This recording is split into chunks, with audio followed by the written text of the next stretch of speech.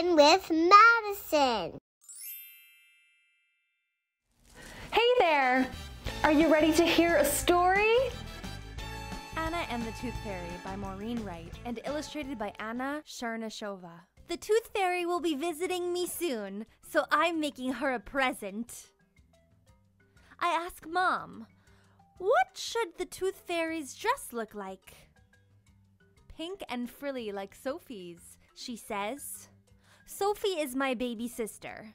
Babies are okay, but Mom says Sophie is too little to play horsey with me. I don't know how to draw a magic wand, I say. Sophie waves her sparkly rattle. It's little like Sophie's rattle, Mom says. I add a sparkly wand to my picture. Mom yawns. I'm so tired, she says. Sophie kept me up all night long. I wiggle my loose tooth.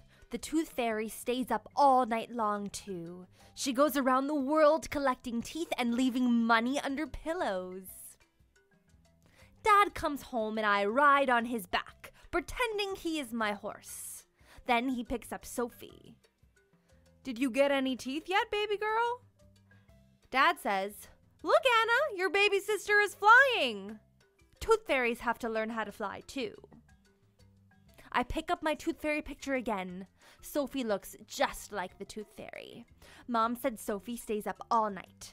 Dad asked her if she's gotten any teeth yet, and Sophie is taking flying lessons. My baby sister must be training to be a Tooth Fairy.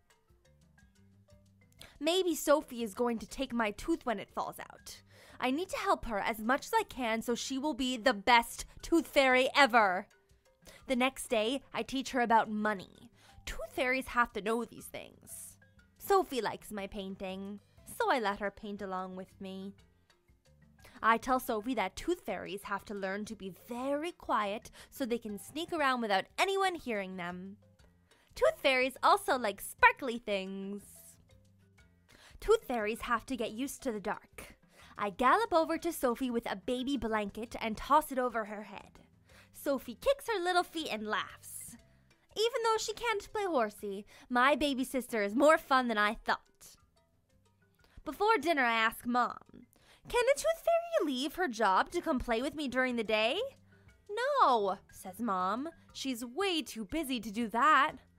Oh no, that means Sophie's going to leave me when she starts being a Tooth Fairy. The next morning, I get an idea.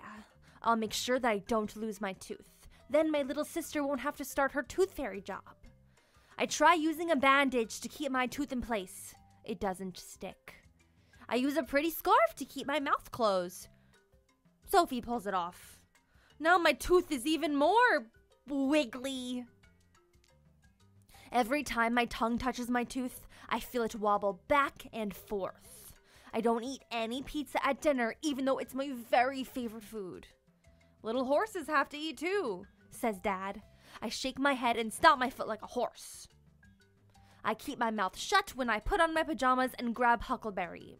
Mom comes in with Sophie and says, Are you okay? You're awfully quiet. I say, You do know that it doesn't hurt to lose a tooth, right? I finally open my mouth. I know that, but if I lose a tooth, then my little sister will have to go far away. Sophie isn't going anywhere, says Mom. She'll always be your little sister. She will? Forever and ever? I ask. Yes, says Mom, giving me a hug. You'll both be my girls forever. Hooray! I give my very loose tooth a good wiggle, and out it pops. That's wonderful, says Mom. I put my tooth under my pillow. Mom sets my picture of the Tooth Fairy on the windowsill.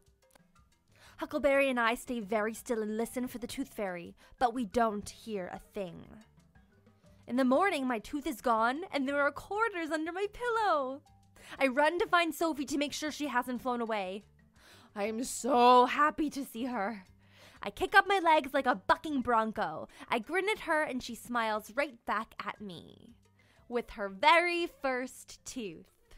The end. Okay, thumbs up if you enjoyed the book. Nice. If you would like to purchase this book for your at-home library, you can click on the link in the description box below to support the talented authors, illustrators, and publishers. Thank you for watching, and remember to hit the subscribe button if you want to hear more read-alouds, do some science experiments, watch videos about letters and numbers, and do some really fun arts and crafts projects with me. I'll see you next time. Bye! Thanks for watching.